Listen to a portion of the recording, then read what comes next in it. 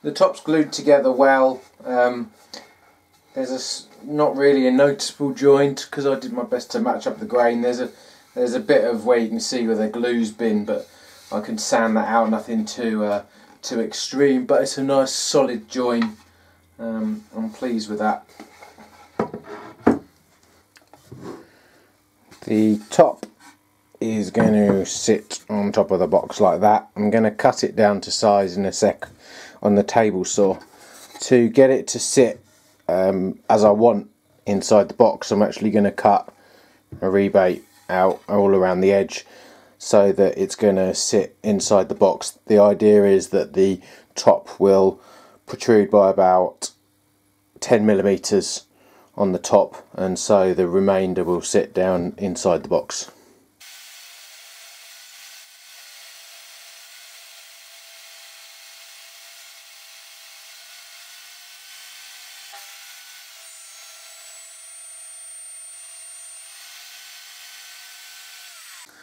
To cut the rebate, I'm going to use my table saw. I've set the blade to 9mm high to give 10mm for the wood on the lid, and I've set the width to be 16mm to take into account the 3mm of the blade curve.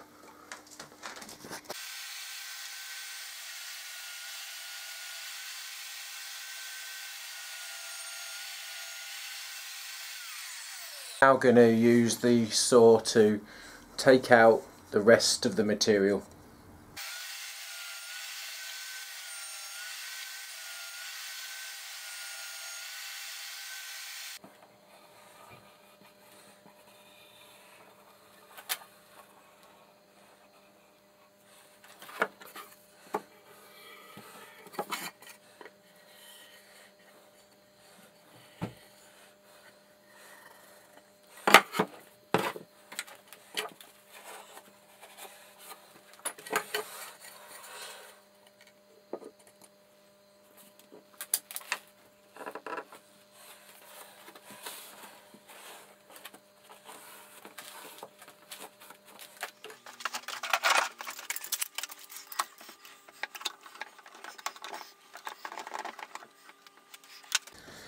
The glue's dried now on the lid. There's a little bit of an overlap along the edge where I cut it slightly bigger, so I'm just going to use the orbital sander to sand it all flat. There's only about probably 0.5mm, so I can take it all off with the orbital sander, and the whole thing needs a good sanding before I actually cut the lid off.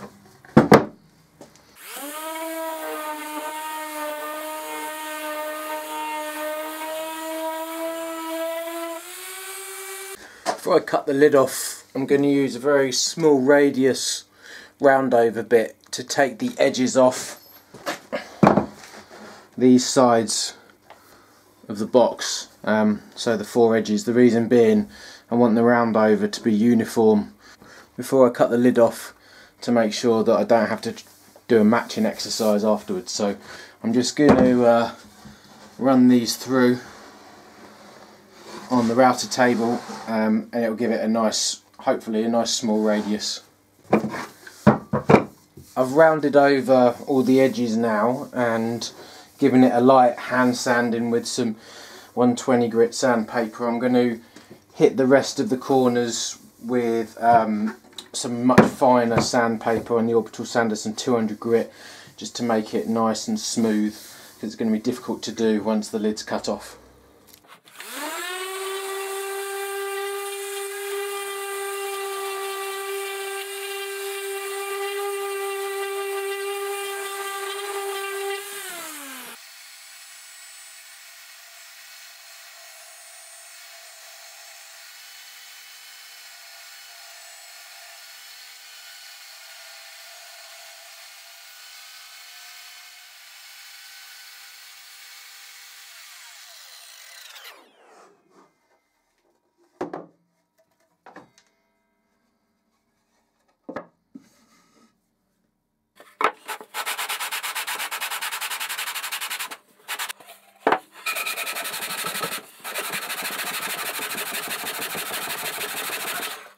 So that's the underside of the lid sanded and the top of the box. I've just gone around the edges with some fine grit sandpaper just to take the lips off.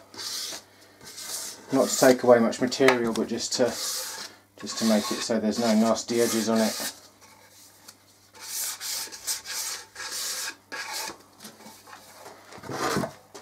I wish I'd bought more rough grit sandpaper for this, because it was blooming hard work. So if you're going to do this, get something like 60 or 80 grit sandpaper. I used 120 and it was far too hard work, and it took me ages and I'm knackered. For the hinges, I'm using these chrome, I think they're called rail hinges. I got them on eBay. They're going to sit recessed in the lid and the base. Use a 6mm router bit and route them in about 2.5mm deep. They'll sit in there and fold flat like that.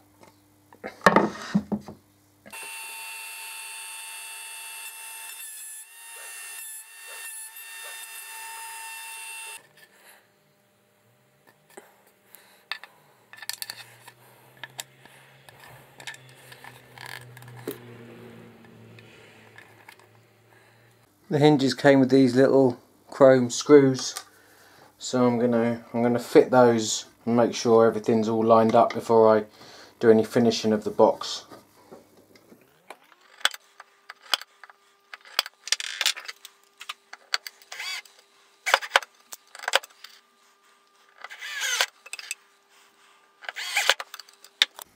I've used Danish oil on the box. I've used two types. I've used this one that's got a, it says Georgian medium oak, and I've used this one which is just a natural finish.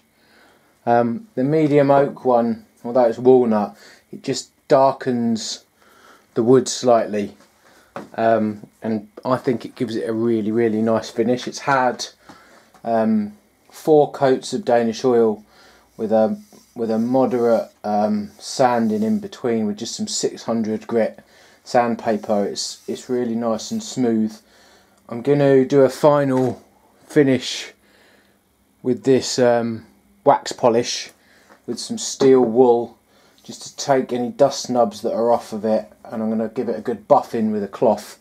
So that should finish the box nicely, and then I'm gonna put the hardware on.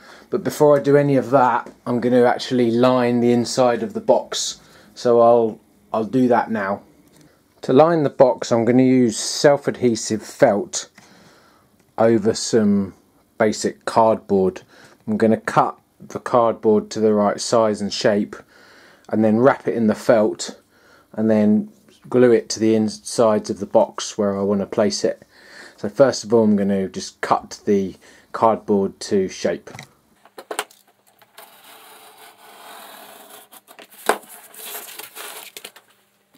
I've cut the cardboard and placed it on top of the adhesive felt, and then cut the corners at roughly 45 degrees. This will enable me to fold it over with not much overlap, and I can always trim it afterwards.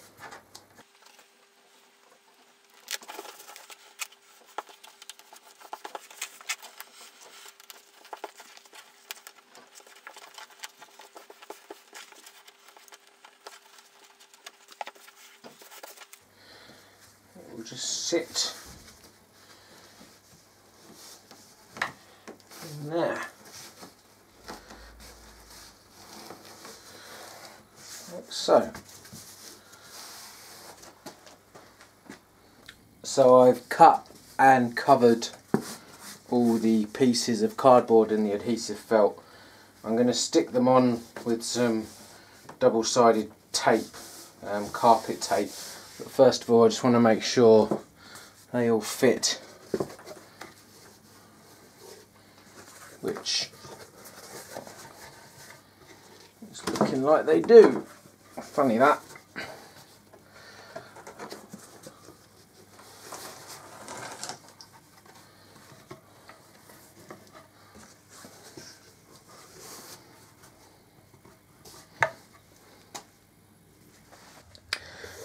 So the box is fully lined now, and so is the lid.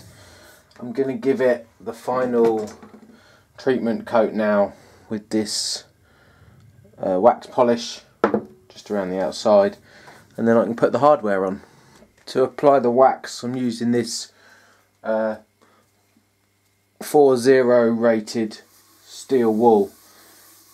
It takes all the dust nubs or nibs off the top of the finish, but doesn't scratch the surface, and allows the wax to penetrate.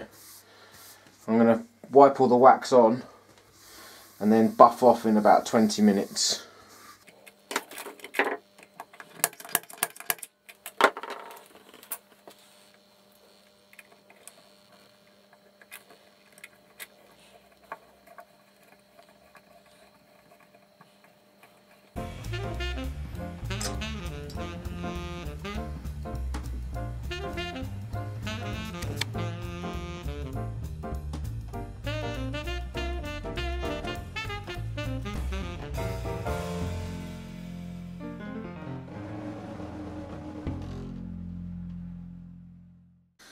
That's the end of the video.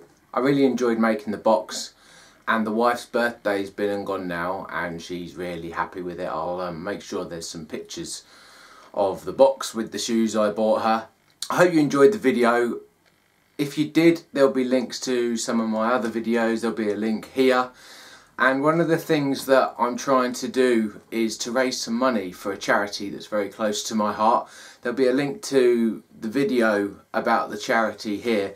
And if you'd like to make a donation rather than me having a Patreon page or something like that, then feel free to go on. It's called a Just Giving page, and even if it's 10p, 10 cents, 50p, 50 cents, a pound, a dollar, a euro, it doesn't matter. Every little helps. I'm trying to raise £1,000 because my employer will match it. So I'm trying to do a different charity every year. So there'll be a different video here depending on when you view the video, depending on what year it is. Hopefully this will be around for quite a while. So please feel free to make a donation.